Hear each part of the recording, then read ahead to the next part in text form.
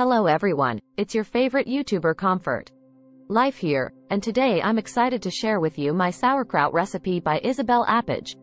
This recipe is a delicious and healthy way to add some flavor to your meals, and it only requires a few simple ingredients. Let's get started.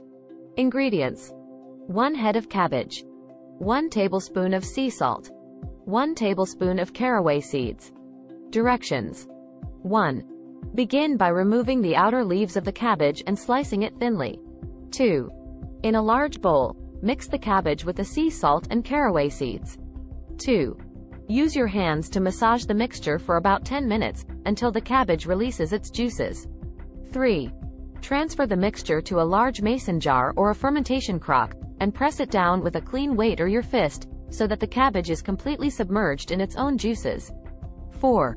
Cover the jar with a lid or a cheesecloth, and let it ferment at room temperature for about 2 to 3 weeks, depending on how tangy you like your sauerkraut.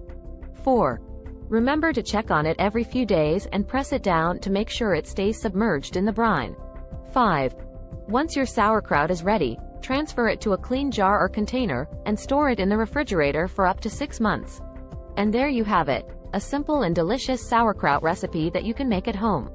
Did you know that sauerkraut is a great source of probiotics and can help improve digestion and boost your immune system? It's also low in calories, with only about 20 calories per serving. Now, let me share a joke with you. What do you call a fake noodle? An impasta. If you enjoyed this recipe, make sure to subscribe to my channel for more delicious and healthy recipes. And don't forget to leave a comment and give this video a thumbs up.